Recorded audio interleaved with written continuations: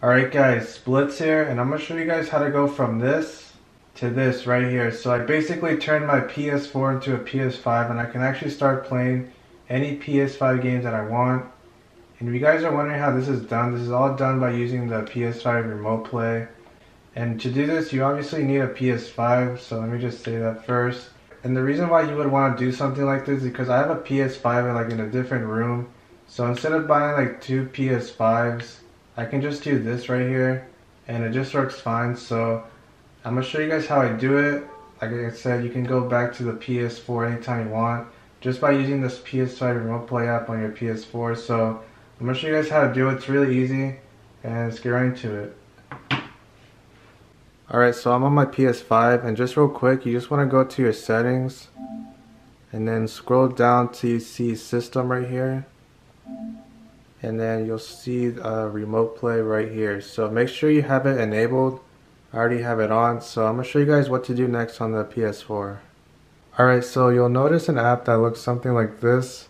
This is called the PS5 Remote Play app, so this is where you want to go.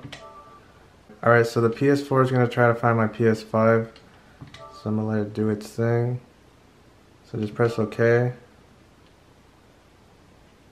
And it's going to start finding it. And just like that, it instantly found it.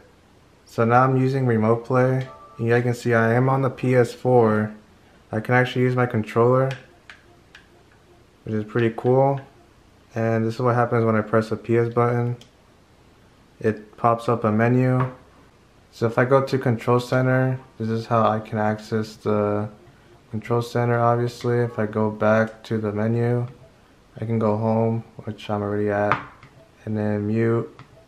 You can completely disconnect it, or I can go switch it back to the PS4, and this is what happens. And just like that, I'm on the PS4. If I want to go back, same thing, go to the PS5 Remote Play, and now instantly I can use my PS4 to play PS5 games. This is actually a pretty cool feature. And if you guys are wondering what's happening on my PS5, I'll actually show you real quick. Alright, so here's what my PS5 looks like with the Remote Play. Yeah, I can see, here's my PS4 controller. And this is how it looks like.